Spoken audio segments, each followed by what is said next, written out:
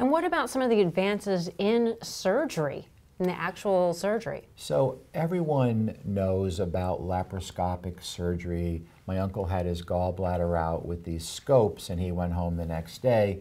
So breast surgery is going through the same evolution. We're doing surgery through tiny little incisions, using fiber optic retractors. We're sparing not only the skin of the breast, but the skin of the nipple most of the time now. This has huge psychological benefits to the patient, and frankly, it also increases the amount of sensation in the skin of the breast after mastectomy. Implants are better than they've ever been.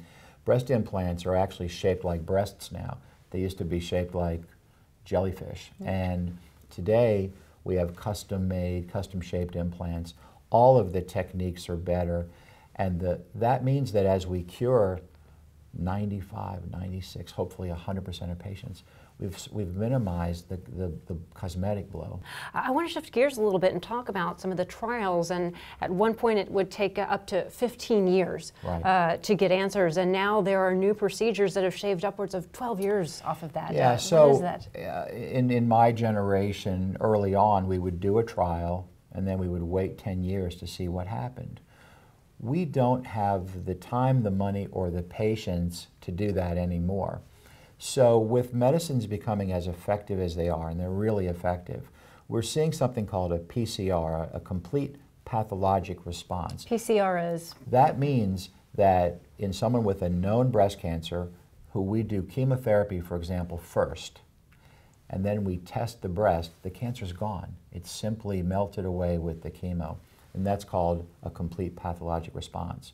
That is now a valid endpoint for clinical trials, which means that if we're doing a trial of drug A and the patients have a complete pathologic response, we're done. We don't have to wait 10 years for those results.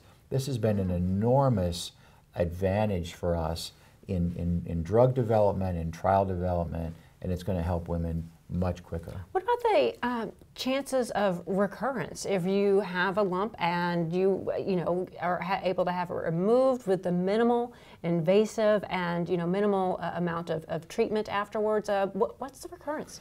Well, breast cancers are like my family. You have good guy family members and bad guy family members and members in jail, and so looking down a microscope, if you look at a family portrait of my family, you can't really tell who the good guys and the bad guys are.